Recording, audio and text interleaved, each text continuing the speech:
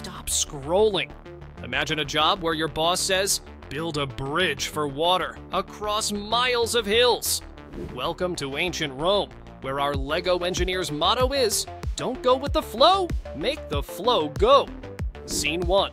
Our brick hero, decked out in a toga and a hard hat because safety first, surveys the landscape, scratching his Lego chin as he wonders why all hills seem to be uphill. Scene 2. He's stacking bricks with Roman precision, dodging a supervisor who keeps yelling, straighter, straighter, while trying not to trip over stray Lego soldiers. Scene 3. The proud moment arrives as water finally gushes through the aqueduct, only to soak a nearby Roman senator's sandals. Oops, plumbing wasn't included in the job description. Here's a splashy fact. Roman aqueducts could carry water over 60 miles, powered only by gravity and endless slave labor.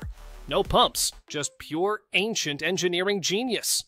Romans delivered over 200 million gallons of water daily to their cities, enough to fill a Lego-sized swimming pool every second. So next time you turn on a tap, thank a Roman, and maybe a Lego engineer with soggy feet. Because in ancient Rome, the secret to civilization wasn't just roads or gladiators. It was water with style and a whole lot of bricks.